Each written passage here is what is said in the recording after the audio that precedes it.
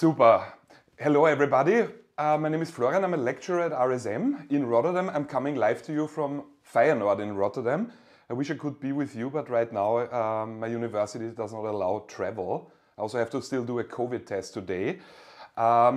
Nevertheless, I've prepared a presentation. Let's hop right in. So this is ideally going to form the second chapter of my dissertation titled Firm Death. My first paper was a case study paper. This here is rather econometric in nature. I would never dare to approach it completely by myself. I have some serious support in the form of Chris, in the form of Abe, and in the form of Philip. Hello guys, by the way. We are motivated to understand the reasons for firms to fail. There are all kinds of reasons why we would like to attempt this. We think it matters a lot simply because there are all kinds of inefficiencies associated with firm failures. And they come, broadly speaking, in two flavors. Firms that fail, yet would have been viable, and firms that do not fail, even though they should have failed. So we think it matters to understand this. However, there is a rather big empirical challenge. Corporate failures are rather rare. I mean, companies, small and medium enterprises, fail all the time. Corporations actually rarely do. So that means we have a modeling problem simply because there are not that many corporations that you can really analyze. Our approach, our attempt to deal with it is that we take a very long-term approach. We are in the process of conducting a long-term study on corporate failures in the Netherlands, covering a period of slightly more than 100 years. So through this, we are hoping to capture enough of these corporate failures to be able to make meaningful statements about them. There's a little bit more to it. I already said that we are conducting a long-term study, and brief side note here, this is really work in progress. So I was running regressions yesterday at 1 in the morning still, so whichever comments you have, they will definitely benefit the paper greatly. We hope to contribute in different ways. So first of all, as I've already pointed out, we're trying to understand what causes these failures. So we're really looking for the determinants, and not just what causes them, but also how they changed over time. Because we think it's realistic to say, well, over a period of 100 years, the whole environment has changed, or at least some aspects of the environment have changed. It's not unreasonable to assume that the determinants of corporate failure might have changed with the circumstances. Interesting to point out is here that we need to distinguish between different kinds of failures. It's not only the case that firms fail because they go bankrupt. Firms can fail essentially for two different reasons. They can be liquidated or they can go bankrupt. I will elaborate in a little bit more on that. It's a bit of a spoiler at this point. We suspect that there was a shift in the 20th century, roughly in the middle of the 20th century, from a very shareholder-centric orientation of the firm, of the corporation, to a more stakeholder-oriented approach. I will elaborate on that as well. So we have, of course, looked at the literature. There is not that much literature on firm failure in that period. What has to be stated is that bankruptcy regimes differ, of course, around the world. Broadly speaking, you can distinguish between a harsh system and a soft system, where a harsh system means that inefficient liquidations are performed on firms that could have been viable, that could have been survived. Whereas a soft system can bring the disadvantage of the inefficient continuation of poorly performing firms. So either way, some inefficiencies seem to be part of the setup. A specific quote here, the differences in bankruptcy regimes seem to be obviously a matter of differing between different countries, and these differences appear to be deep and persistent. We are not making a comparison to other countries, we're really strictly focused on the Netherlands here. Overall speaking, what should the corporate purpose be? Well, large corporations are expected to focus on stakeholder interests compared to solely shareholder interests. Please note here that these are sources that are relatively new. So also this here should be taken probably with a grain of salt in a historic context. So how was the historic background in the Netherlands in the period that we are looking at? We had a liberal market economy until about 1940 with a couple of specific characteristics. So insider shareholders typically controlled listed companies. That will also become more evident in the analysis I'm about to present. The influence of the board of directors, of creditors, certainly of employees and pretty much other stakeholders was very, very limited. And many exchange-listed firms, family firms here, were aiming for the continuity of family control. Also that becomes quite obvious in our analysis. There was a transition period between 1940 and about 1960. Obviously, there was Second World War. And in this period, this is very relevant for our research, there was I almost want to say a groundbreaking Supreme Court ruling, the Forum Bank case, that really limited the power that the shareholders wielded, the power that the shareholder meetings actually were wielding. In the Forum Bank case, the situation was as follows, that the management of the firm, the board of directors, wanted to essentially continue the firm. The shareholders were very much against it.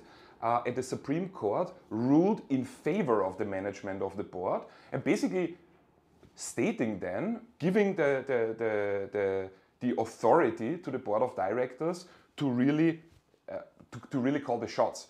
So after the Forum Bank case, we suspect a shift, meaning power was taken away from the shareholders and the management of the firms were empowered. We had, from 1960 on, a coordinated market economy where corporations have the legal obligation to act in, excuse my Dutch, belang van de vennootschap, so basically to act in the interest of the corporation.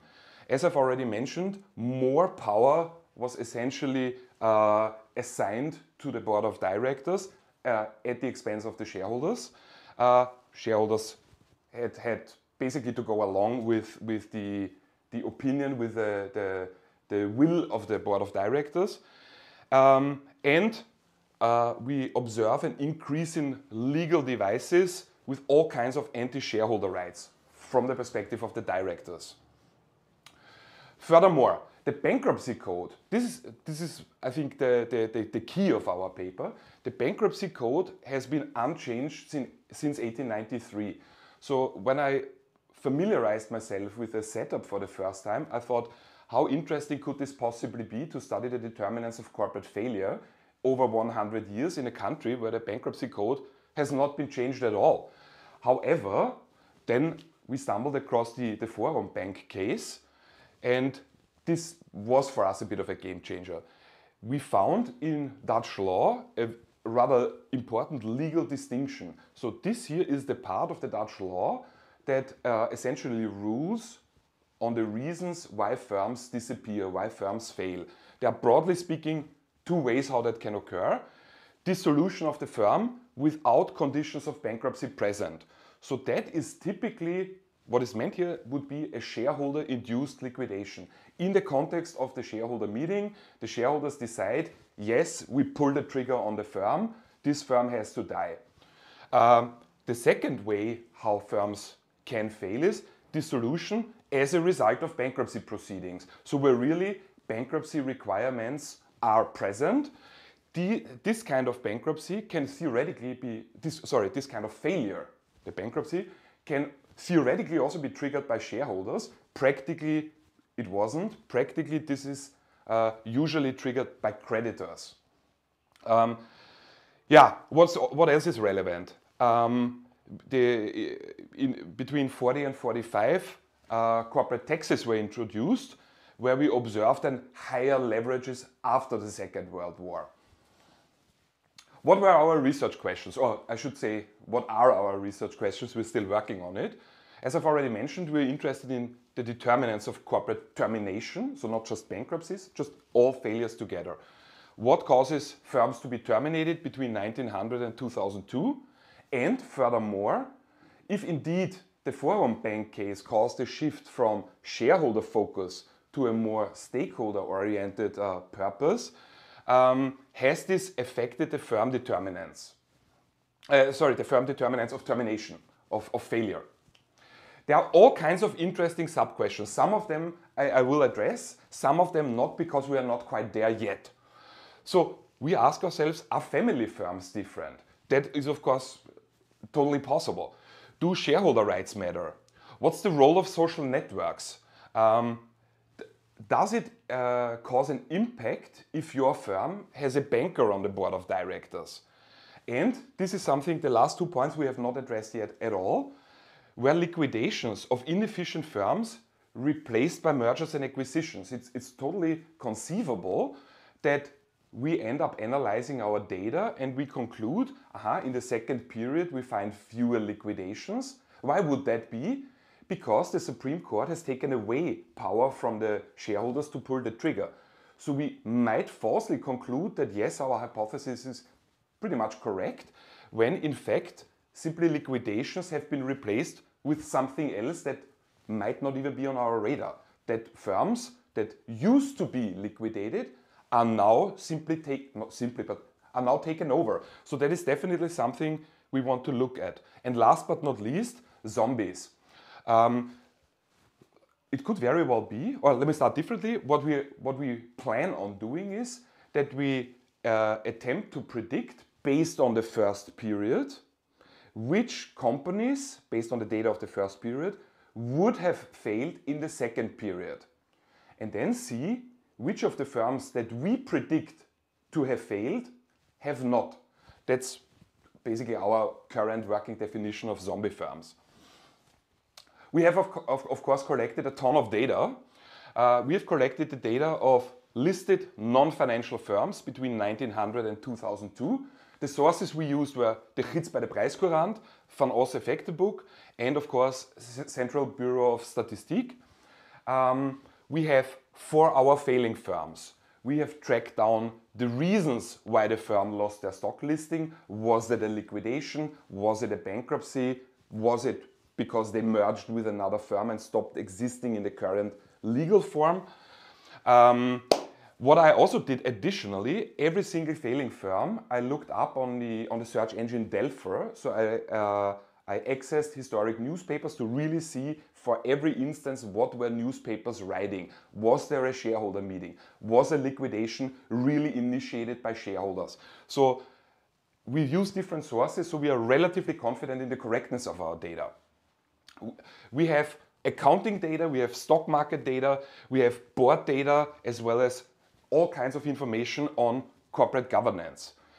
We are forced to exclude firms that were active on the Dutch East Indies after 1942, simply because, based on the Japanese invasion and the subsequent nationalization, these firms, typically plantations, seem to have failed, they seem to have disappeared, but for other reasons.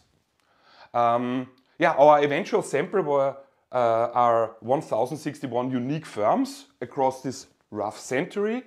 We have 4,542 firm year observations, out of which 172 firms fail. So this underlines a little bit the point I made before. We have a large universe of firms that do not fail. The number of actual failures is rather small. That's why we need to have such a big period. This is, I think, a key diagram. So if you look here, this is of course the timeline. Here I'm plotting numbers. And as you can see, we basically are looking at two different periods. We look here at period 1. Here, this is the period we exclude from 1940 to 1960. And this is our second period. As you can see here, the bars in red represent liquidations. The bars in blue represent bankruptcies. So you can already at a first glance see that there's something very different between the two periods. We have a lot more liquidations in the first period, far fewer bankruptcies. And in the second period, we have almost no liquidations anymore. To be completely transparent and honest, the number of liquidations in the second period is so low that we cannot even tackle it econometrically anymore. So modeling failures general failures in the second period really means you're modeling bankruptcies, which is very different than the first one. We approach it in the following way. So we said our main dependent variable is a binomial choice variable that takes the value of 1 if a firm has failed and the value of 0 if it has not failed. We are running a huge set of logistic regressions. Here, x represents a vector of variables of interest, so that is all the data we have collected, the financial variables, the board variables, the governance information. So all of this is packed in here. We have data for every 5th year. I don't want to say only, but for every 5th year. And what we are doing is we try to explain failure using this data, but no data that is older than essentially 4 years. So that means, as an example, if we try to explain a failure in 1935, we explain it by using data from 34, 33, 32 or 31, not older. Yeah, let's have a look at the variables of interest. So what you see here are t-tests, a comparison in the first period, 1900 to 39, non-failing, failing. And already here we see quite a lot of significant differences. So this already confirmed or suggests strongly that yes, there are huge differences, of course, between non-failing and failing. We did the same thing for a finer split now. The differences are the differences between liquidations and bankruptcies. And also here we have to say, yes, there are differences. So obviously, not surprisingly, bankrupt firms that went bankrupt in the first period were more leveraged. They used more debt. And of course, what does our model say, or what do our models say? So this is the regression output, determinants of failure of the first period until 39. Let me walk you quickly through the main results. So in the first period, we observe mostly liquidations, very few bankruptcies.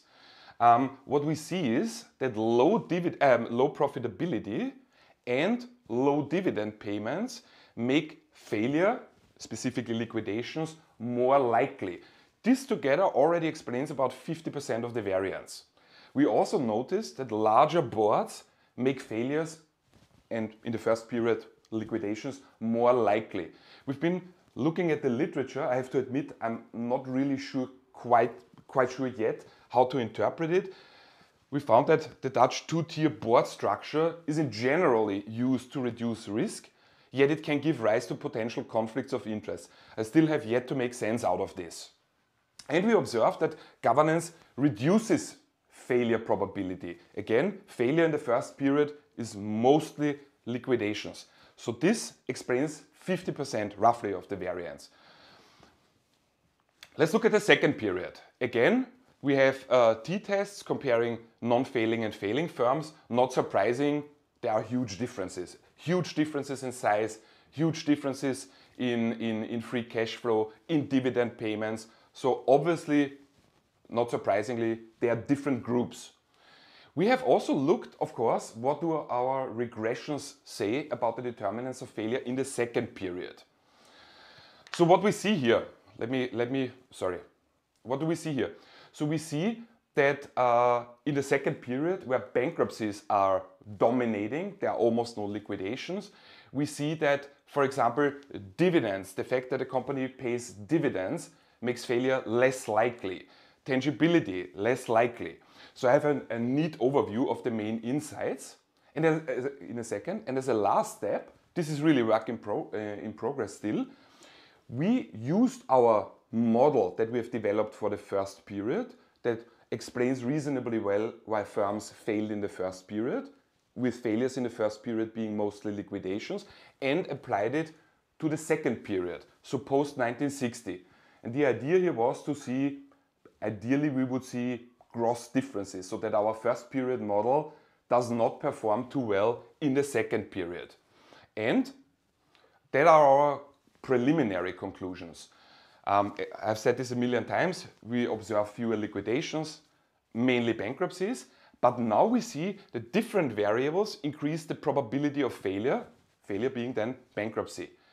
More leverage. Firms that fail in the second period again, failure in the second period mostly means bankruptcy, are more levered. They use more long-term debt. We also see that profits do not matter anymore, only higher dividends matter. Furthermore, we see which firms are less likely to fail, firms that use tangible assets, that have a lot of tangible assets, and firms that have a high market value. The financial variables by themselves for the second period are able to explain about 90% of the variation. And last but not least, governance metrics are not that relevant. They only explain a little bit less than 6%. What are our overall conclusions?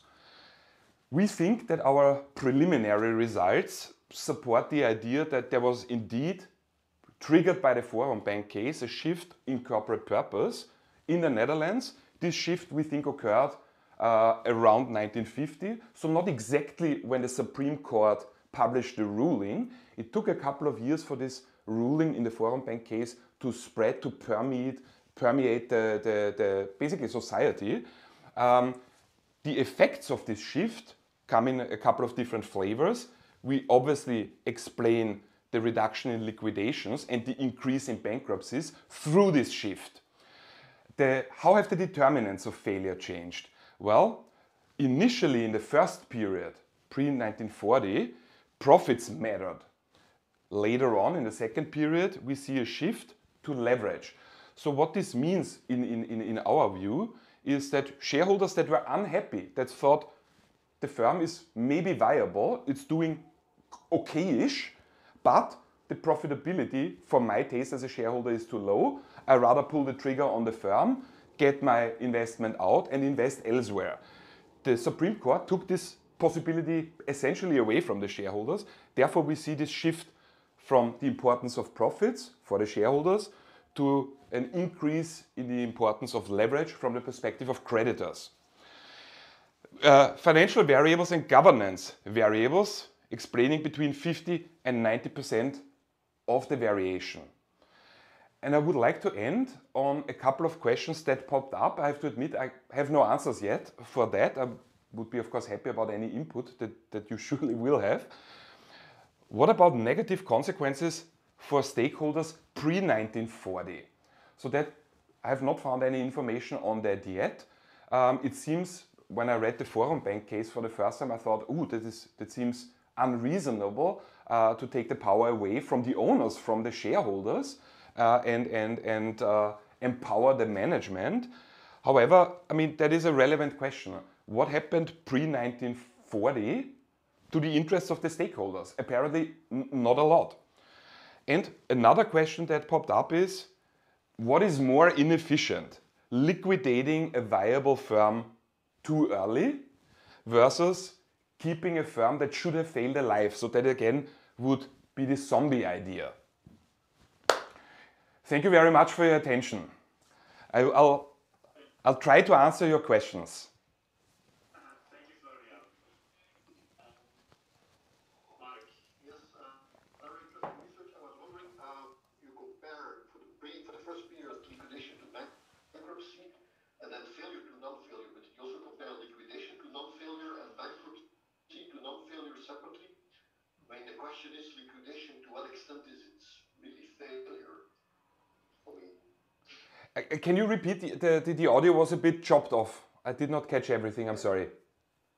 You compare for the first period, you compare liquidation to bankruptcy and failure to non-failure, but did you also compare liquidation to non-failure and bankruptcy to non-failure separately? What was the reason? Yeah. So we have tried all kinds of different combinations. I have to admit, from the top of my head, I've been running so many regressions that I cannot answer your questions on the spot. But I do understand that it would be relevant. I'm afraid I cannot immediately testify to that. Sorry. Also a question. So a failure is actually a firm going bankrupt, not a firm that delists. No. No, maybe I wasn't a little bit inaccurate or unclear in my wording. So a firm that fails means it disappears, it is not listed anymore. This failure can come in two different flavors. It could be shareholder induced, so that is what we refer to as a liquidation, and it can be creditor induced, so that would be really a technical bankruptcy. So when we are modeling failure, we are not distinguishing between liquidations and bankruptcy at all, but we also attempt to model each separately. I see. So It's really the firm dying. right. So it's not termination. It's ending. And how the acquisition fit in? Very good question. We're working on it. So, but could it, if I understand correctly, could it be the case that there a firm that has two shares listed, dual listing, and one of them disappears? That would not be a failure. Okay. I wouldn't call it liquidation. Thanks, Philip. I think that confuses with corporate finance because I understand research is very US-centric, but US has Chapter 11 and Chapter 7. Chapter 7 for bankruptcy would be liquidation. So I think you want to use the somewhat different term. The problem here is the Dutch legal term. Yeah, It is called liquidation. I think you want to clarify it in the text of the presentation just so that everyone is on board because We it's have to very do it. different Yeah. outcomes. So I also have a follow-up question on that. So I've looked at the same thing in Belgium, and there were a few instances that firms during World War I and World War II were just taken over by Germany as well. So you exclude Indonesian firms, but do you have a sense or do you have an idea if that was also happening for Dutch firms? Yeah, I think it's a really cool question. Let me go to my diagram. Give me a second, please. This here. So I can answer your question, or I can reply to your input. I feel just incredibly cheap for doing it in the way I do it. I have to admit I have not really given that a thought, because we simply exclude 20 years in the middle. So that is really... Exclude First World War. That's my point. In Belgium, during the First World War, something similar occurred as well. Ah! Not very large extent as during the Second World War, but some delistings, at least in Belgium, were also the result of war rather than something you're interested in. I see what you mean. So you're basically making the point that firms could disappear for other reasons than what we define as failures, so liquidations and bankruptcies. That you say firms could have been delisted as a result of First World War going on or affecting the Netherlands. Yes. It's good input. I have not considered this, I have to admit, but I'm making a note on that for sure. Thanks. So maybe to clarify, it's a very good question, but the Netherlands was actually doing really well during the First World War.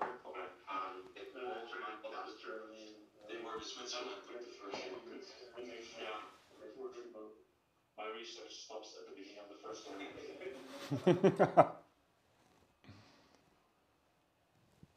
Can I ask another quick? Of course. It has to do with, thank you for the presentation, by the way.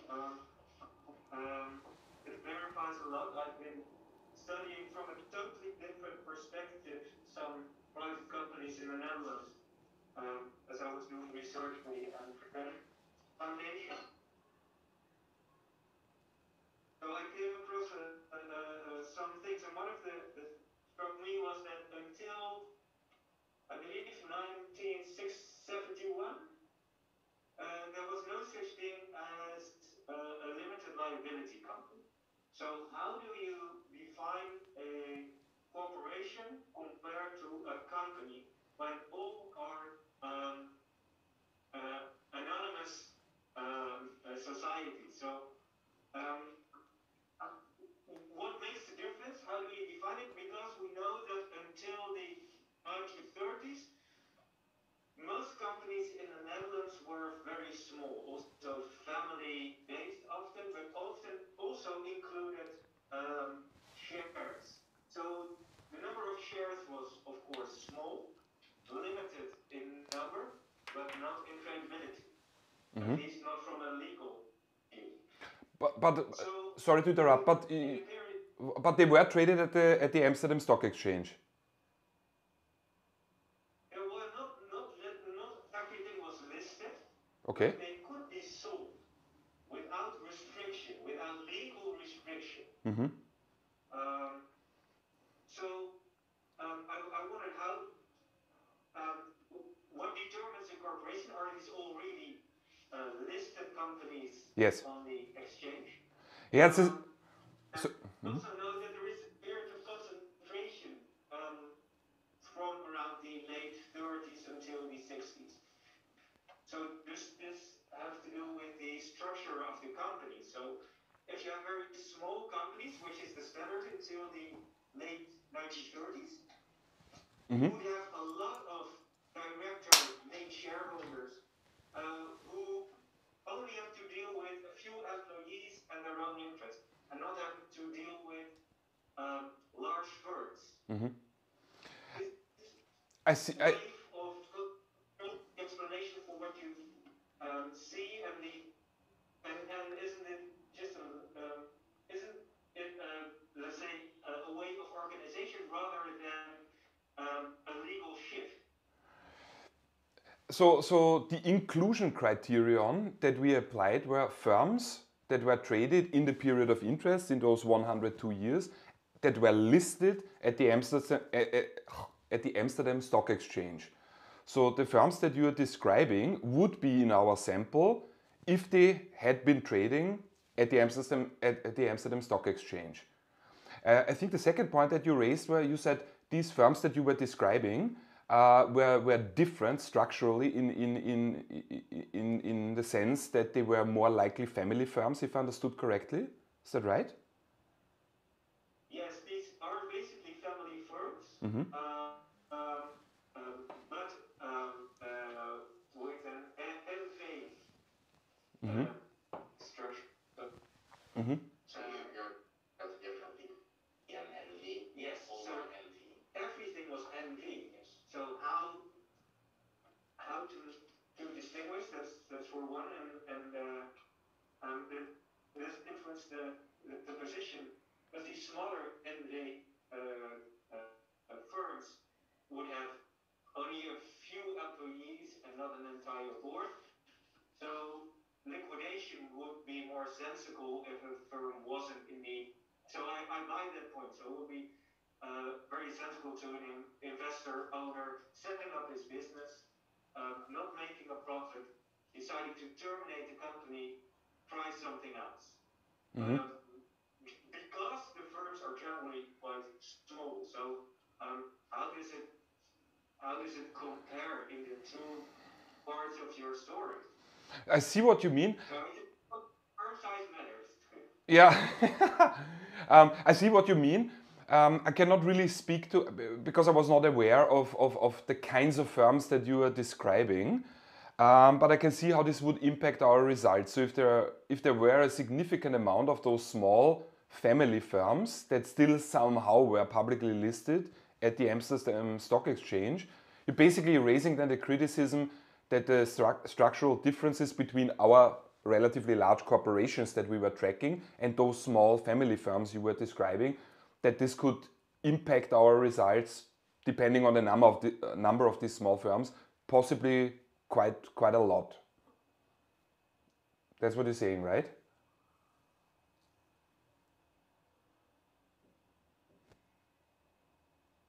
I have a small question/comment. So in a sense, if I understand correctly, you're looking at the reasons why firms delist. So that might, if I understand what you're actually looking at. Wait, sorry to interrupt. We are not really looking why they delist. We of course that is a starting point, but we really zoomed in on failures. So not just delisting for other reasons. We really looked at liquidations and bankruptcy. So those specific two reasons for the delisting. Sorry. I think it would be good to start by saying we're looking at a sub-part of delistings, because if that would make it a lot clearer to me that you just focus on there's delisting in general, you're looking at subsection of that, and you focus on this. And this raises a question of, okay, other firms may delist before they go bankrupt, before they have to go into liquidation. So how do you take this into account? So you just look at the problems when they appear, but many things may happen just before it appears. And so how do you take this into account? The second question, more related to today, is I don't know about the Netherlands, but for Belgium, once you have Euronext, many firms just migrated. So they just, Brussels is nice, but if you can be listed in Paris or Amsterdam, it's a lot more exciting. So they just move. And so how do you take this into account in your analysis? How does this kind of migration play? I know it's a delisting, so it's not what you're looking at, but how does it play in the whole ecosystem? Because if you look at the number of listed firms on your graph, it used to be a big market, the Netherlands, but now it's a market. So I mean, it's changed a lot in terms of structure. So how does this play in your analysis? Because you're comparing to peers as if you were still a big market, but it's not so much the case anymore. I see what you mean. So to respond to your question very honestly, I have not considered the point that you raised. But just to clarify, because I think this is a very, very meaningful comment. So you're basically saying by only focusing on failures as I have defined them, as either a liquidation triggered by shareholders or a bankruptcy triggered by creditors, you're basically then raising the criticism firms could have delisted for other reasons before they would have gone bankrupt or before they would have been liquidated, and thus distorting our results. So that I basically miss out on a couple of observations of firms that would have failed but left the country listed elsewhere.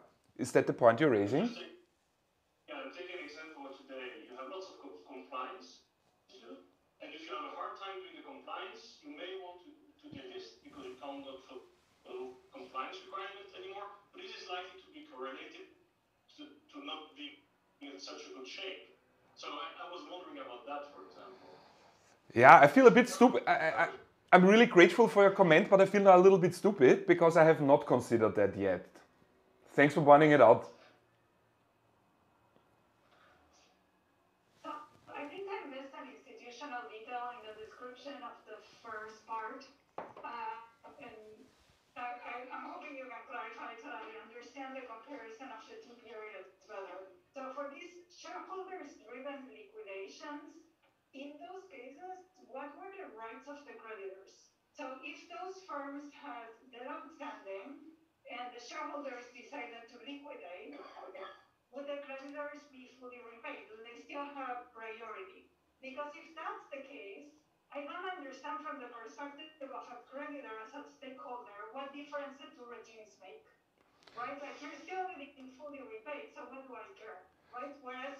And so if that's the case, I think the more interesting comparison across periods is what are the determinants of bankruptcies across the two periods and how are those changing, other than just all delistings, if you want. Because what